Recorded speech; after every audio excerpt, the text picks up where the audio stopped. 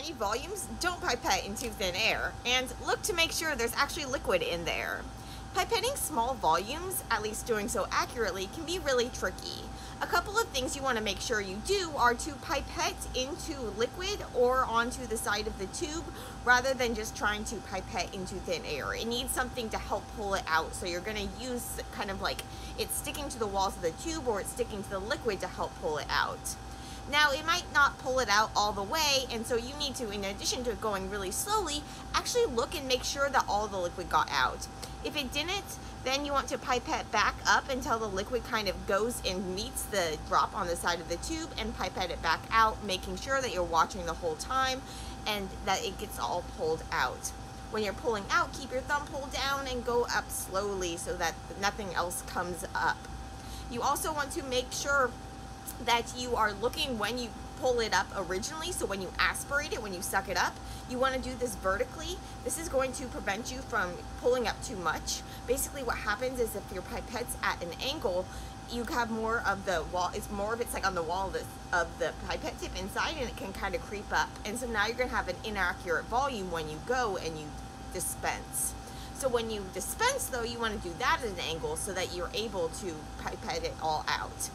This is assuming we're doing the normal like forward pipetting. If you want to learn more about reverse pipetting, that's a different technique. But for forward pipetting, you want to go down to the first stop, go into the liquid, pull up, keep your thumb up, pull out, go into your container, onto the side or into the liquid, push down to the full stop, the second stop, and then pull out, making sure that you're looking to see that it all got pushed out. Now sometimes this liquid's blue, so it's easy to see, but a lot of times your liquid's clear, and sometimes you can't even tell if the liquid got in there. And so when you're looking, sometimes you might not even be able to tell. And so what you might need to do is kind of just push it out a little bit so you can see that there's actually like a drop coming out the end, but don't let the drop fall out. But that tells you, yeah, yes, I got the liquid in there. I know it sounds silly, but that's a common reason why PCR reactions and things like this don't work, is because you thought you were pipetting up something and you weren't actually.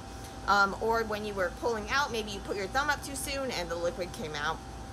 So you just want to always make sure that you see the liquid come up and you see the liquid go out. And when you're doing this, you want to make sure that the tip though isn't too far in. You want the tip to be just below the surface. And so basically a lot of the problems that come with pipetting small amounts is with accuracy, because tiny little amounts, if you have a tiny little bit stuck on the outside of the tip or inside of the tip, that's going to be a lot compared to what you're actually pipetting. You might have more stuck on the outside of your pipette than inside the pipette. So think about losing a drop out of a swimming pool versus losing a drop out of a teaspoon. And now think about losing a drop out of a drop. Like basically the volumes that we're pipetting are super, super duper tiny. And so any little bit of extra is going to, or a bit lost is going to be a large proportion of what we're trying to pipette. And so, especially if this is like a really concentrated solution, this could be a really big issue. And so, my biggest piece of advice is actually avoid pipetting small volumes if you can get away with it. So often what you can do is you can pre-dilute your solutions. So if you take something that's like 100 times as concentrated as you want to use it at, and so you would add like 1 microliter of that to 100 microliters of your reaction. Well, what if you diluted that first? You diluted that 1 to 10, and so now you have a 10x solution, and now you can add 10 microliters instead of 1 microliter, and therefore if you get a tiny little bit extra on the outside of your tube, that's much smaller of a deal, but because it's less concentrated and it's a smaller proportion of what you're actually trying to pipette in there.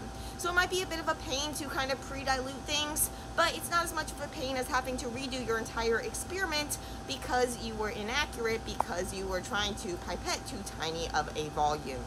Making a master mix is another way to avoid those small little volumes, and this way you make a mixture of all the stuff that's the same if you're doing a bunch of reactions, say PCR reactions, and almost all of it is the same except for one thing, maybe like your template. Then what you can do is you can make a master mix, mix together all those other components, and then add that mixture to each of your samples. And this way, instead of having to add like 0.25 microliters of primer to each of your reactions, you can add, say, 2.5 microliters of primer to your master mix, and then you're just adding part of that to each of your samples. And so this is a way in which you can avoid those tiny little volumes. No matter what volume you are trying to pipette, make sure you're using the right tool for the job. You want to use the smallest pipette possible that you have that can fit that volume. So if you want to pipette something under a microliter, you really want to be having a P2 if possible. So this goes from 0.1 to 2 microliters. A P10 will also go to 0.5 to 10 microliters, but you're going to be more accurate at the smaller volumes with the smaller pipette. And so if you are doing less than a microliter, ideally if you're doing less than 2 microliters, you're going to want to use a P2 if you have one, but some labs might not have one, in which case you can use the P10. In any case, try to avoid doing anything less than 0.5 microliters. 0.5 is really pushing it too, in terms of being able to accurately pipette. If possible, also use low binding tips. They have tips that are like low binding for protein, low binding for DNA or RNA. These can be really helpful. They're more expensive, but if it's saving your experiment, it'll be a good trade-off in the long run. When we talk about how accurately we're pipetting, we can actually talk about accuracy and precision. And so if you think about pin the tail on the donkey, accuracy is how close to the donkey's butt you are with that tail. Whereas precision is how close together all the tails that you put on the donkey are, even if they're on the ear. And so you want to make sure that your pipette is calibrated so that when you're pipetting, you're not only being precise, so you're not only doing the same thing over and over, but you're being accurate. So what you're actually pipetting is the volume that you think you're pipetting. And so periodically you're going to want to get your pipettes calibrated.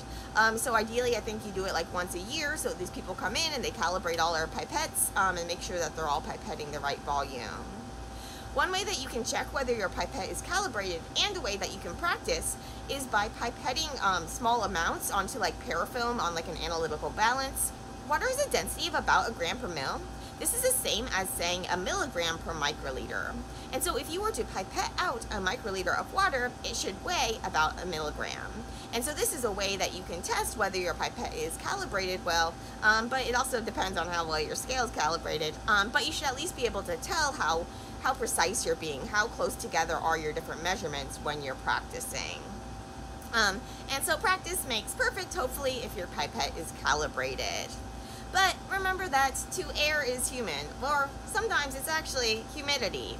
So basically, the way that traditional pipettes work is called air displacement. So basically, when you're like setting it to a volume and then you suck up, it's going to have some air above your sample, and this air is going to be, the volume of this air is kind of going to then push out your liquid, and how much air was in there is going to then dictate how much liquid gets pulled up and pulled out. Now, when things evaporate, when you get more molecules inside the air, that's going to expand, and so that can expand the air inside of here. And so as I talked about on my post on volatiles, when you're pipetting something like ethanol, this can be a big problem because you have evaporation happening inside of here. Well, it can also be a problem with things that aren't that volatile, but if you have a big change in temperature, because at a higher temperature, more things evaporate. Even if they're not as volatile, they're not as easy to evaporate, they still can. And so you want to try to keep the temperature inside the pipette as similar to things as you can. And so when you're waiting around, you don't want to be like holding your pipette and just like having all that body heat, like maybe you're really anxious and your hands are all sweaty and it's just like really hot, and then you're heating this up. And this is going to make it so that the air in here is going to like humidify and make your things inaccurate. One thing that you can do is to like pre-wet the pipette, so to go up and down a few times before you actually pipette. So Eppendorf recommends doing this for small volumes. Anecdotally, I've had problems when I try to do that where it kind of gets inaccurate, especially if things are viscous, so they're kind of like sticking to the tube. You can get drops on the inside of the pipette tip. So try your own caution. I mean, Eppendorf probably knows way better than me, but at least when I do it, I've had some issues, but that is something that you can try. You also kind of get a sense of what volumes things should look like. So what should 0.5 microliters look like? What should 1 microliter look like? What should 10 microliters look like? And you get a sense of this. And if you're pipetting that same volume over and over, and when you look and you see, okay, well, that one looks a little lower than when I pipetted it last time, this is telling you that something is wrong. And so that's another reason why you want to look each time you're pipetting and make sure that the volume is where you would expect it to be. Also make sure that there aren't any bubbles in there aren't any gaps, because remember, those tiny little bubbles, those tiny little gaps is going to be a big proportion of your tiny little sample. So yeah, I think that's what I've got for you today in terms of tips for pipetting small amounts. So avoid it if you can by pre-diluting. Make sure that you're pipetting into the liquid or at least onto the surface of the tube. Pipette when you're aspirating, when you're pulling up, do so vertically. When you're pipetting out, do so horizontal, or do it so at a 45-degree angle. Make sure to keep your thumb, when you're aspirating, you want to make sure you're not going all the way down. So it can be tempting because you're like, oh, it's just so tiny, it doesn't seem like that much, to push all the way down and then try to pull it up. You're going to pull up too much that way if you're doing normal pipetting. Instead, when you're aspirating, you just go to that first stop when you pull it out, and then when you're dispensing, you go all the way to that second stop. And make sure you have your thumb pushed down really firmly when you pull out.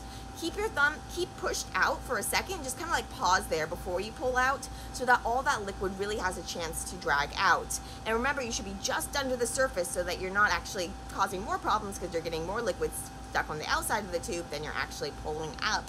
And so you can get more problems that way. If you do get some stuck on the side of the tube, when you're pulling up the pipette tip, kind of just wipe it against the edge as you pull up, and or take a Kim wipe and wipe the outside. Use the smallest pipette possible that you have, that'll do the job. Use low binding tips if you can. Don't hold on to your pipette when you're just waiting around. Keep things from not being too humid, and practice. Get your pipettes calibrated, and good luck with your pipetting.